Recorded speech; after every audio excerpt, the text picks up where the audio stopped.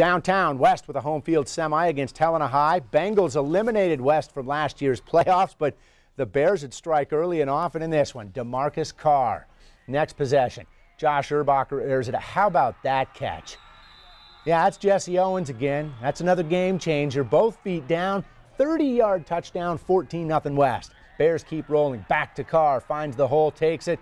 Makes 1-2 miss, and he's into the end zone. It's 21-0 Bears, just blistering Helena after the first quarter.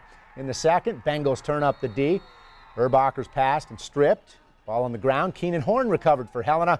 Third quarter, Bengals looking for points. Ty McGurran throws a bullet over the middle, but that was a huge hit. Ball popped up. Hugh Edwards picks it. Edward, I should say. 3 plays later, the offense pays it off. Urlacher finds Lucas Gibb, and that was the dagger. Look what West does to Helena tonight.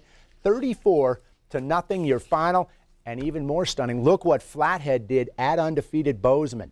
Flathead trailed that game 10-7, and then they rally back to win it 21-17. So that means your AA championship will be decided next week right here in Billings at Dallas, a week from tonight, between West and Flathead.